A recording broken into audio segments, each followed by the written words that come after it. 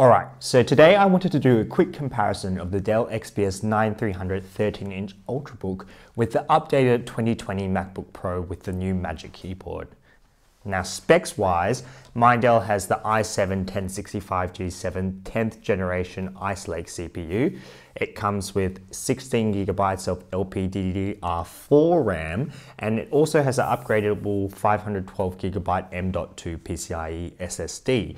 Now the main selling point of this laptop is the 13.4-inch bezel-less Infinity Edge display. Now I have the Ultra HD Plus model with the 500-nit display touchscreen, and this is probably the main reason why I have kept this laptop to this date. Now in terms of the MacBook Pro, the one that I purchased was in actual fact the base model, so it comes with the older 8th generation i5 processor. I also upgraded the RAM, so it comes with usually 8GB of RAM in this model, but I upgraded it to the 16GB RAM model, and that's LPDDR3 RAM, not DDR4 RAM. The base SSD is 256GB, and I also upgraded that to 512GB SSD on this model.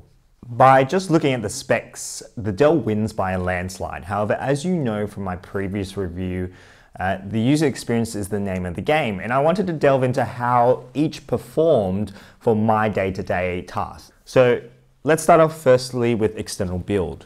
Both have an aluminum unibody chassis, and the Dell is a wedge-shaped design. It's lighter than the MacBook, weighing in at 1.25 kilos as opposed to 1.4 kilos, and it's also thinner at 1.48 centimeters as opposed to 1.56 centimeters. Now both still maintain a similar level of solidness and durability, but I'm not game enough to jerry-rig test these two beautiful devices because I would probably still put my money on the MacBook winning given how it feels. In saying that, I did knock the Dell XPS on a metal bed frame the other day, and whilst the blue paint from the bed did chip off, my Dell was left unscathed. Looking at the bottom, Dell has one exhaust vent that runs the width of the laptop and two bottom-firing speakers, whereas the MacBook Pro itself has a single exhaust vent along its width. In terms of overall look, I would say both are incredibly good looking, but if I were to pick a winner, it would be the Dell. It just has that perfect balance of portability and external build quality. Now, port selection wise, the base model MacBook Pro has only two USB-C Thunderbolt ports, and they're both on the left-hand side.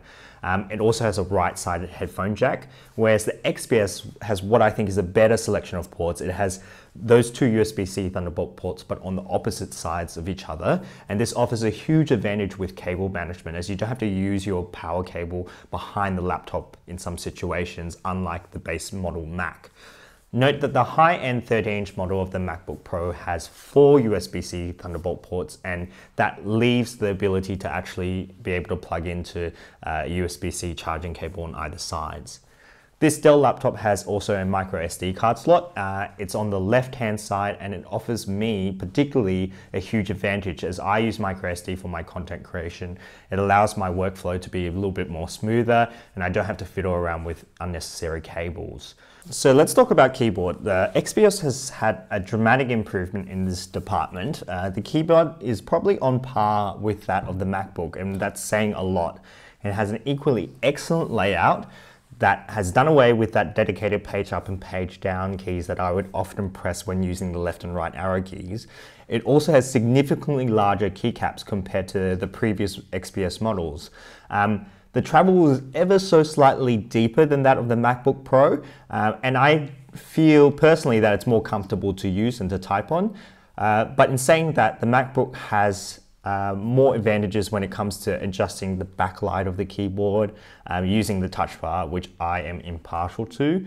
And it also tends to pick up less grind on the Dell compared to the MacBook. So when you're using the MacBook, for some reason the oil tends to kind of lie on those keys a little bit more heavily as that of on the Dell. The matte finish on the Dell is a bit better, and I feel like the texture is more for my liking.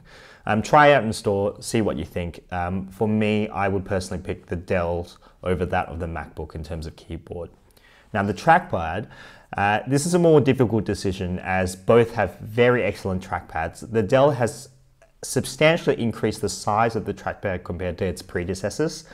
Whilst it's not as big as the Mac, it's more than sufficient for everyday use. I find it has a more satisfying click that feels like there's more travel and tactility when you press down, unlike the MacBook Pro, which has a finer sensation when clicking, and that's thanks to Force Touch. Now, this obviously means when you click down on the MacBook trackpad, you can do so anywhere along that trackpad. But I never found I was ever wanting to click all the way right up to the top borders of the trackpad, and for that reason, I don't think that's a huge advantage. What I do think is a huge advantage is that with macOS, they've managed to be able to fine-tune the trackpad so much that gesture navigation just feels so fluid using macOS, as opposed to Dell and Windows precision drivers. So if I were to pick between the two, I would still pick Mac as the winner for this category. Now, let's talk about the screen. It's an all-important topic, and I think it's a hard one to pick apart from, but I absolutely adore the display on the Dell. Like the MacBook Pro, it has upgraded to this 16:10 aspect ratio, and unlike the Apple laptops though, Dell has shrunk the bezels to minuscule sizes. The end result is that it looks absolutely phenomenal. It offers both an immersive and productive experience, given extra vertical space for your Word documents and your Excel spreadsheets. In addition, that 4K resolution, it manages to make the image tack sharp. And finally, the touchscreen adds more flexibility as opposed to that non-touch display of the MacBook. I also think that the brightness on the Dell is slightly better than that of the MacBook, but I might be just picking at straws there. The MacBook Pro though is nothing to scoff at. Yes, it doesn't have touchscreen capabilities, and yes, those bezels are on the THICC side, but it has one outstanding feature, I think, over that of the Dell, and that is a balanced resolution. What I mean by that is that the native resolution of 2560 times 1600 pixels on the MacBook Pro is just the perfect balance between screen sharpness and battery life. I wish that Dell, and in fact all manufacturers in the Windows space, make their devices so that the screen resolution is that of the MacBooks, because really no one needs a 4K display on a 13-inch screen. Like, it just makes more sense. And when you throw in a slightly better color performance out of the box, it makes deciding between the MacBook Pro and the Dell XPS a little bit difficult. But if I were to judge it purely on screen and not the impact that screen has on battery life, then I would still pick the Dell, just because it looks so good and it looks so impressive. Speaking of battery life, the MacBook performed unsurprisingly overall better than that of the Dell. It had less battery drain whilst in sleep mode. For some reason, as with most Windows laptops, the Dell was draining about 4% of its battery life whilst asleep for about a period of an hour, as opposed to the MacBook Pro, which just didn't drain at all during that period of testing. When looping a continuous video on YouTube for an hour with the speakers on and at 50% of brightness, the Dell lost approximately 25% of its battery life, whilst the MacBook Pro only lost about 15%. Windows does have options to undervolt, but I find that when I did it on the Dell, it would become more unreliable. I would get more BSODs and it wouldn't really work well with my eGPU. For these reasons, if you're looking for better battery life, consider the Dell. Consider the Mac, but also the fact that the Dell offers a 1080p version with substantially better battery life that would outperform the MacBook Pro. Now, moving on to biometrics and the webcam. The Dell has managed to squeeze in Windows IR camera sensors into its minuscule top bezel. And that's fantastic for the reason that it offers both the flexibility of a fingerprint scanner and a facial recognition software, but I often find that I run into issues when I put the laptop to sleep. Once upon awakening, the laptop doesn't recognize my face, or it doesn't register with the fingerprint scanner, and I think it may be due to driver compatibility issues. I would often have to either restart the laptop or reset the devices in the device manager. When comparing it to the MacBook has the Apple ID fingerprint scanner that acts much more reliably. It won't ever not register my fingerprint, and it's for that reason that I still think that in terms of biometrics, the MacBook is slightly better. In terms of speakers, Dell has really improved their speaker quality this year. It's definitely the best 13-inch XPS laptop in terms of sound compared to its predecessors.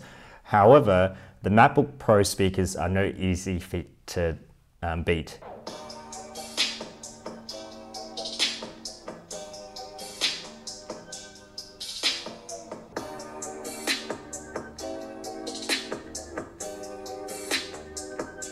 Even on the base model has better sound quality in the respect that it sounds more fuller. There's richer mids and bass. In addition, I found that sometimes with the higher frequencies, the Dell chassis would vibrate or make some slight jittery sounds, and the MacBook Pro doesn't do this. So add on the fact that the MacBook Pro speakers are upward facing, it means that the MacBook is better in this department. Although I'm still happy that Dell has significantly improved on their speaker quality. I don't think you would be disappointed in either. So let's talk about performance. And it goes without saying that if you are after a decent gaming performance, it's unlikely that you would obtain that from either of these laptops. However, Windows does offer the ability to play a variety of AAA titles, and particularly true when you attach an eGPU to the Dell. And if you're curious as to how this works and how the performance is when you add on an eGPU, do check out my other video. I've linked it down below in the descriptions. Although the MacBook Pro, in terms of its base model, is still equipped with that older 8th gen CPU, as opposed to the newer 10th generation CPU of the XPS, it still holds its own in raw performance. So when we're looking at the Geekbench test, it reveals that the MacBook comes very close to that of the XPS in single core testing and actually narrowly edges it in multi-core performance. When you switch over to battery life, things get a little bit even more interesting. The Dell actually suffers from a dramatic reduction in its performance capabilities, probably as a result of it trying to save on battery life. And this allows the MacBook Pro to inch ahead again, despite the fact that it has an older generation processor. The disadvantages of this 8th gen processor, of course, is that it has the older Intel HD graphics, and it doesn't have this new integrated Iris Plus graphics of the 10th generation Intel processors. So when we look at the OpenCL scores, you'll notice that the MacBook Pro is performing about 30% less than that of the Dell XPS. Although, once again, when we switch over to battery life, the Dell just falls flat. In terms of hard drives, both the MacBook and XPS hold up well against each other. It should be noted that Dell has one massive advantage though, and that is the fact that it has expandable storage. So you can swap out the M.2 SSD, which is a massive saving grace, particularly if you opt for a lower end Dell XPS model, because that usually comes with only 256GB SSD, and you can upgrade it then to maybe a 1TB M.2 if you're feeling like you want to upgrade it yourself and save a little bit of money on the side. Fan noise is particularly prominent on the MacBook Pro when you're really pushing it, whereas the Dell is much quieter.